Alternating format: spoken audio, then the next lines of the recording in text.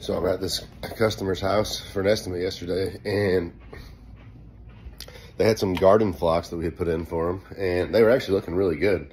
So nobody was concerned about them or nothing. But I was just telling them, she was like, well, they kind of faded out early last year. And I'm like, nah, yeah, I'm pretty sure that's what they're supposed to do. I don't think that's a big deal. I kind of brushed my hand across them and was like, they look pretty good this year. And, you know, that I hadn't really like examined them up close. And when I brushed my hand across them, some little bugs started crawling around. And I'm like, uh-oh. And I looked closer to the leaf, and there was a bunch of little speckled spots. And so here's what I saw.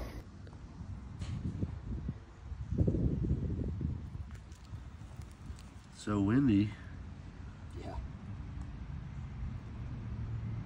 So you can see the little white speckling spots on the leaves. A lot of times that's like a piercing and sucking insect. Kind of like a mosquito would take a bite out of you, but these are so spread apart, and obviously you can see the little red bugs. So it's like, well, maybe those little red bugs are doing it. But upon closer examination, those are Boxelder bugs, which don't really harm plants. So what those speckling really is a nutrient deficiency. And I think this is one of those cases where it's like, hey, you see some symptoms and you see some culprits, but sometimes correlation doesn't always mean causation. And in the case of the garden phlox and the Boxelder bugs, I think what really the issue with the stippling is actually a nutrient deficiency.